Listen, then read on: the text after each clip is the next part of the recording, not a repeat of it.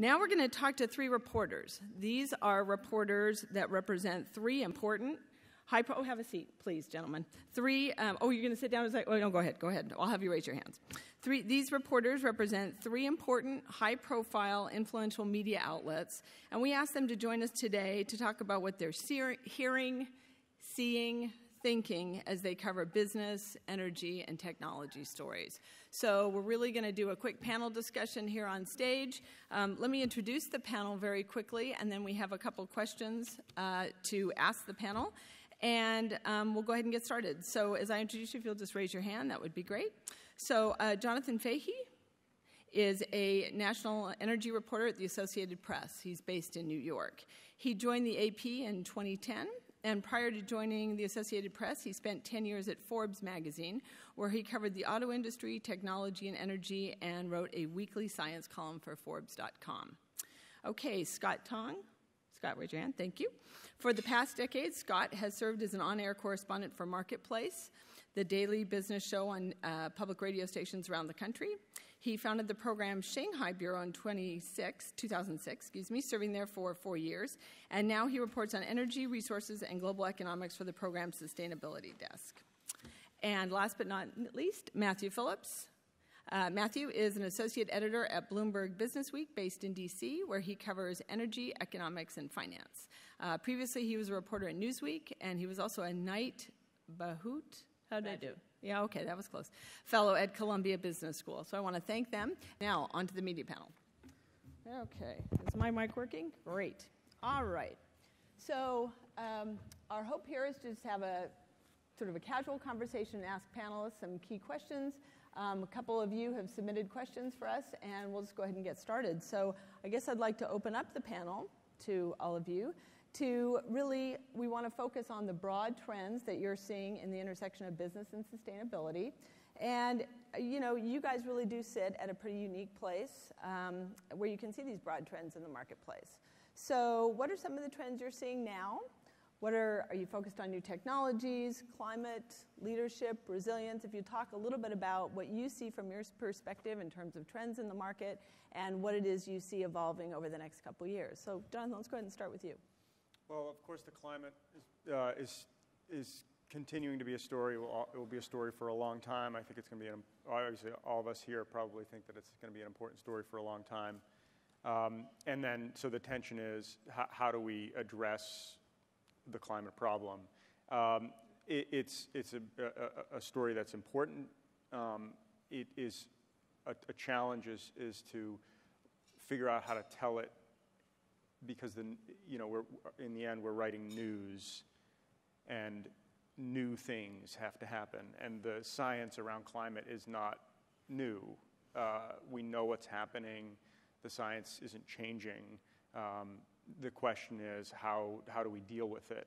And the answers are relatively clear from a big picture standpoint, right?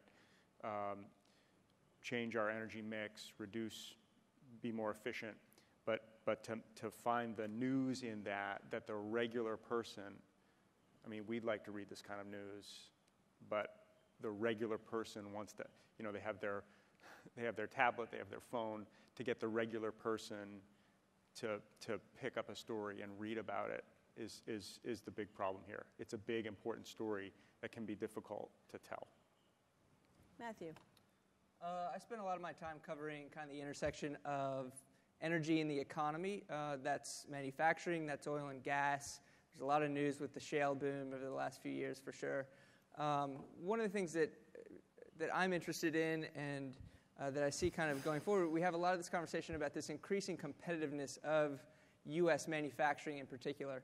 I'm not sure how much that is a sustainability question as it is kind of a rising wage situation in China, but also cheap energy in the U.S. And so what I'm interested in is kind of not just kind of cheap inputs from low-cost natural gas that is going to make making things, actual physical things here, more profitable again, but the idea of making the physical plants more efficient and more sustainable in the way that they use energy I think is a big story that's only really started.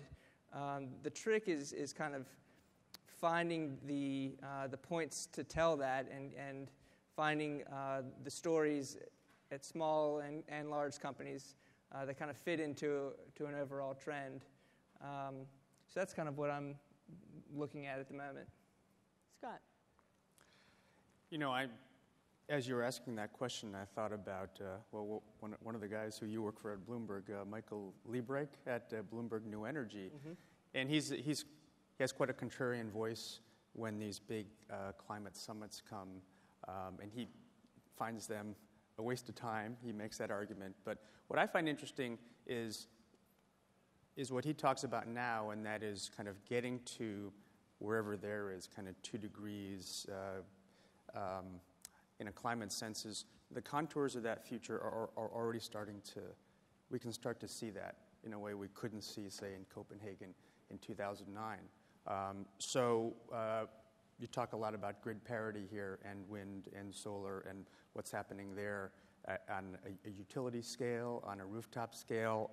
We do a lot of stories about that. We're doing a series on infrastructure at Marketplace in June, second week of June. Certainly the leadership part, I live here in Washington, and so now if the U.S. and China have both made these pronouncements in the lead up to the Paris conference, I think the leadership, part of that is somewhat,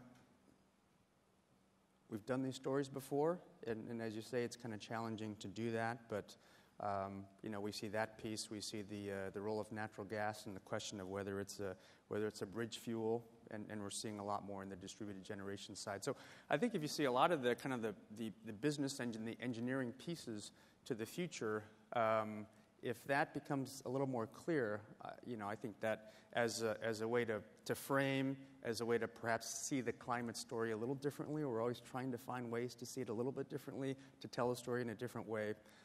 We're certainly going to focus on a fair bit of that in the lead up to Paris in the winter.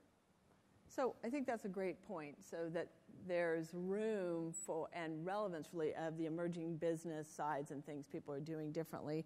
I guess, what do you think are the types of energy and sustainability, resiliency stories that generate the most interest from your readers, from your editors? Clearly they're the ones that have to approve the piece. Do you have thoughts on what's interesting? What are the big stories now? Well, the big continuous story that our audience cares about and our editors care about and the host of the program cares about is the shale story. They kind of can't get enough of what they think fracking is, and so we chase that story a lot. And the frustrating part is there's so much theology that's associated with the story. I'm not so sure that the public is exposed to a very good quality conversation about it, as many stories as we do about it. Interesting. Matthew, do you have thoughts on that? Yeah, I mean, I've been chasing the shale story for 3 years, essentially, and we had a huge kind of, you look for pivot points, and we had obviously an enormous one last summer with prices going from $100 to, a bottom of 40 earlier this year, and what that's done to a lot of these small independent companies that have been kind of the engine of this. This isn't your big majors that have seeded this kind of revolution. It's now they're much bigger companies today than they were, say, in 2007, 8, and 9. But still, whether they're going to be able to hang on through a lower price environment, and I think they've been more resilient than a lot of people expected. A lot of people expected kind of these fire sales that private equities would be swooping in and buying up wells and companies, and that hadn't really happened. And so, you have to wonder why capital markets have been willing to extend kind of rescue financing to these companies. But getting back to this idea of how we frame stories and pitch editors. When I'm at a desk at a table of editors at Business Week, and our purpose is inherent in our name, Business Week. I'm telling business stories. We need to not just find something that's compelling and interesting and news, but also something that has some tension to it and is surprising to us and to our readers. And so, watching some of these stats roll off the board here, I thought to myself, these are great stories. But the idea of coming to an editor and saying, hey, company XYZ reduced their energy footprint by 20% last year. Great. Okay, so, well, what's the story? Well, we need a next. We're kind of through the phase one, I feel like, of this efficiency story. And we need kind of a second level to understand, well, how does this affect their bottom line at the end of the day? Does this make them more profitable? Does this make the U.S., in a bigger sense, more competitive relative to the rest of the world? Just to build on that, we need a narrative. We're telling stories, right? We need a larger point. We need a reason for a person to read this. In terms of efficiency, we look for, it's hard. What we look for tension. We look for a human story, if possible.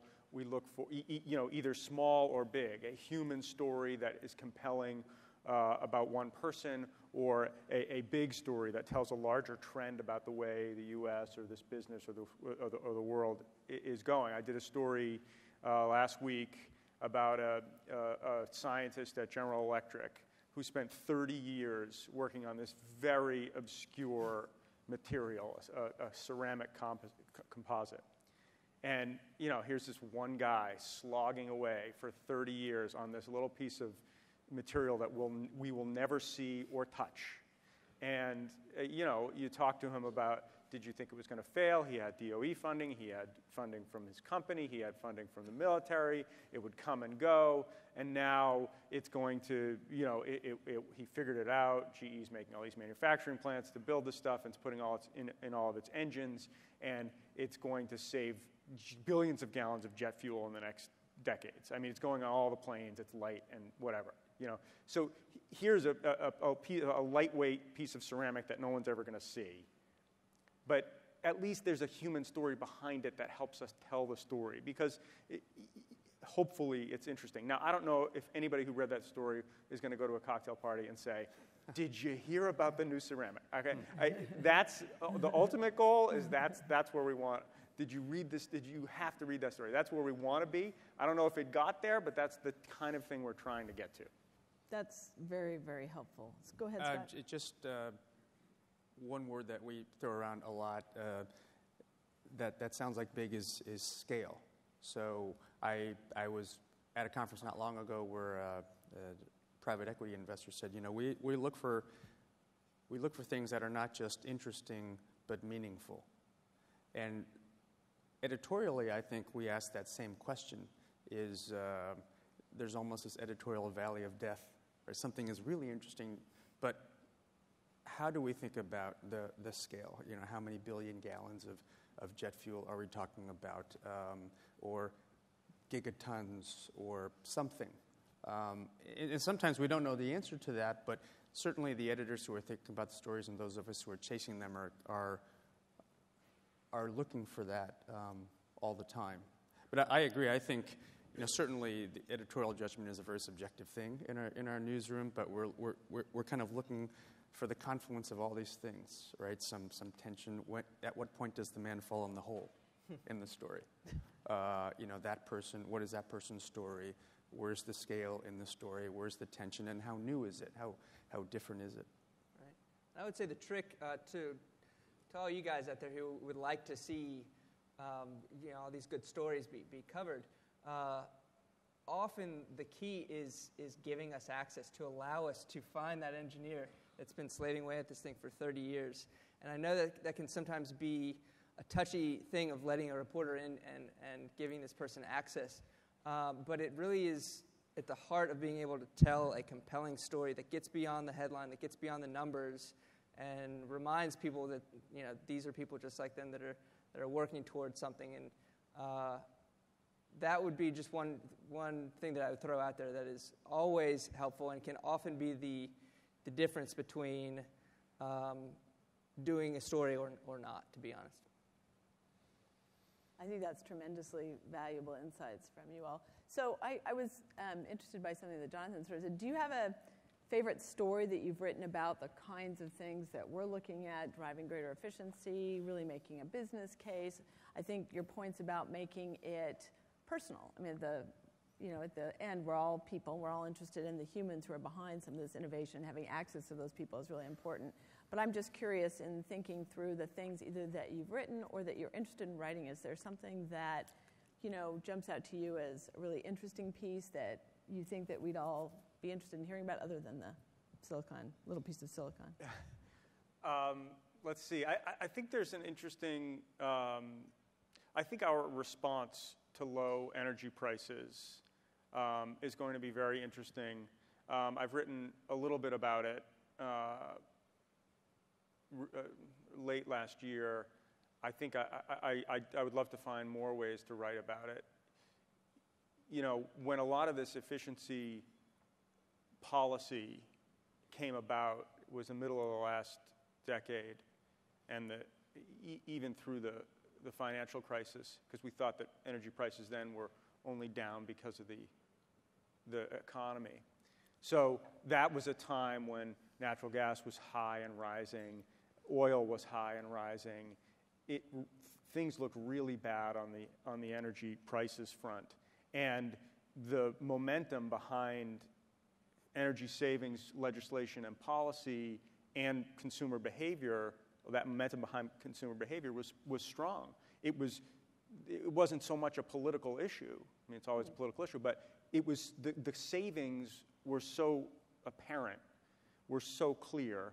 The national security implications as imports are rising were clear. There were all these, and then the personal pocketbook issues.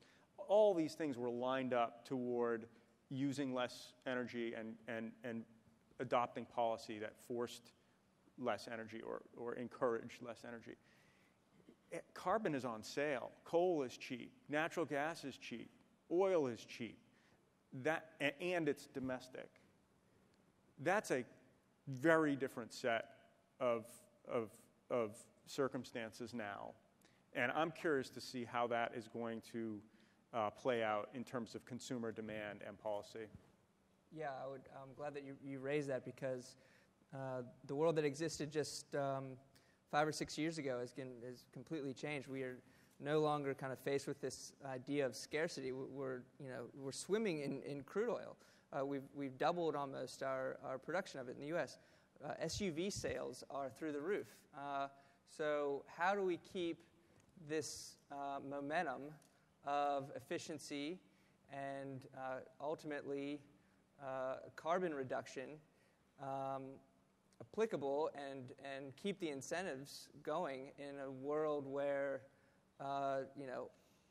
we might not see $100 for a barrel of oil in a few years. I mean, if you have Saudi princes saying we'll never see it again, so they seem to know what they're talking about. So how do you keep that momentum going, I guess, in the face of such, really, when you look back over the past 50 years, we've never seen kind of this pivot that's been so dramatic in terms of going from perceived scarcity to perceived abundance, or to actual abundance. It's the first time where we've had low energy prices with a growing economy, right? Yeah. Energy prices have bottomed out plenty of times, but it's almost always associated with economic downturn, which we come out of and go back. This is energy prices down when the economy is doing well and it's been growing for many quarters. So does that move us past a business story and really an organizational resiliency, sustainability strategy as we think towards addressing climate and climate issues? And how do you reconcile that with the interest of businesses and driving shareholder value? Makes it a lot harder, I think. It was already difficult. So maybe the interesting thing, too, is all the work that some of these organizations in the audience are doing, even given the low price of energy, the sort of long-term decisions that they're making for their organizations to drive greater efficiency in their work. Scott, I didn't know if you wanted to add something. Well, self-interest, right? I mean, as business programs, we have a great appreciation for self-interest. I'm working on a story now about a hospital. We're doing several stories on infrastructure and the power grid, And as some of you may know, Danbury Hospital has had this combined heat and power cogeneration for several years. And so the money, the $200 million you're going to save over the next few years is paying for the new wing of the hospital. You know, as an interesting kind of example of, well, what does that, you know, kind of contribute toward, and what is the technology? So, I mean, I think some of those kinds of decisions are going to be made, you know, rightfully in self-interest, somewhat independent of some of these kind of fossil prices that we're seeing now. So some of those, I think, stories will always be there. You mentioned which stories were either interesting to do or got a lot of bounce. The shale revolution, you know, to some degree, connects to an individual who was also kind of in the lab and failing for 17 years. You know, his name is George Mitchell, and he died a couple years ago. So I got a chance to visit with him. He was well into his 90s, but I spoke to some of his team about how, as a small independent, and they were kind of laughed at in the Barnett Shale in North Texas, and how, you know, it's the innovation story of a little bit of luck and persistence and entrepreneurs doing what everyone else regards as crazy. So, right, this kind of individual who believed. Now, you know, the separate question of whether on the climate side, whether gas is a bridge or not, you know, is a very interesting story that I think we're still looking for the answers to. And back on shale, the one piece on the web that got the most reaction was, it wasn't even a story that was on the air. It was a BS detector, you know, kind of calling out all of the very interested parties on each side of it. And if you want to get a lot of hate mail, you do that. There you go. Or write about gasoline prices. That'll get you hate mail.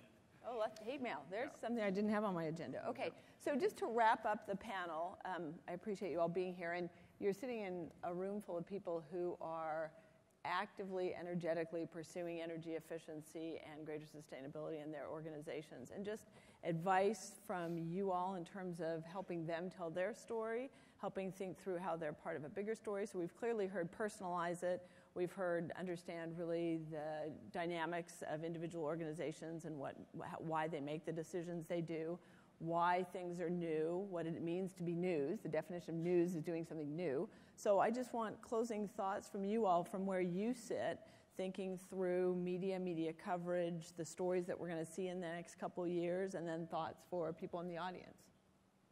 I guess I would say when you're thinking about trying to tell your story, don't think about colleagues in this room, people like us who are energy dorks and who would read this no matter what. Think about getting someone, you know, at a cocktail party, or, you know, your spouse, or, you know, someone who doesn't walk around the world thinking about energy. Getting their attention, getting them to say, that is cool, or that is meaningful, or that is important, or that is innovative. You guys are doing work that you're understandably proud of, and that's terrific. But to turn that into something that is newsworthy, it needs to reach beyond, you know, the people like us who care about it. So that would be my one piece of advice, is think outside of people like us. Great advice. Matthew? Yeah, I think I would just kind of reiterate what I said earlier, is that, you know, we're happy to tell positive stories, no doubt about it. But if you're thinking about how to pitch, you know, how to get this story out into the national press, understand that when we have to then take that to editors and then think about why this matters, we need to get beyond kind of the headline data points and understand how this fits into a broader context. And also, I feel like we are kind of, even though we've got some very good traction over the last few years, we're kind of reaching this evolutionary kind of stage 2 where, yes, all these companies are building more efficient buildings and using less energy. Well, so what? So what does that mean to the economy? What does that mean to their bottom line? And so connecting those dots is really going to be the key. That's great. Scott? I had one thought on timing. Often we're doing stories that are kind of explanatory, and so when we're doing particular stories doesn't always align with the big announcement that an organization would like to make. So very often when I'm speaking to people about stories, it is a time question of we'll come back to you later. And obviously that can be challenging for organizations, or they obviously when something is coming out, they would like the public conversation to happen now. And just speaking for my kind of organization, the timing doesn't always align. So, let us talk to you later. Let us kind of stay in touch with you. And frankly, very often organizations kind of, if their window is closed, they're no longer kind of interested in staying engaged. There's one company in the energy space that I'm trying to embed in that company, and one of the persons there has something very interesting to say, and that is, this is a bunch of engineers, and they tend to be risk averse, and so tell us how we can kind of control, how are we going to be able to kind of control the outcome and control the message? And I said, well, you can't. And that's the challenge is which organizations will go further down that conversation and which ones would rather not have it. Very fair. Okay, well, timing, I think I really appreciate, I know we all appreciate, speaking of the timing, you guys taking time out of your day, your busy days as reporters, to be with us today. So if we can all just give the panel a round of applause. So.